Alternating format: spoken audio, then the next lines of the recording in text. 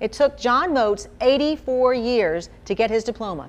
In 1933, at the age of 18, he joined the Air Force as an engineer and served his country for years, but never forgot about the diploma he missed out on. We asked the seniors would they be willing to do it, and they were just beside themselves happy to do it. So, like I said, something just kind of got sprung on us, but we were really happy that it did. And just like all the other Goshen grads, Moats has big plans for his future. He is enrolling at the University of South Alabama in the fall to study music. He says he plans to live to be 107, so he has plenty of time to graduate college.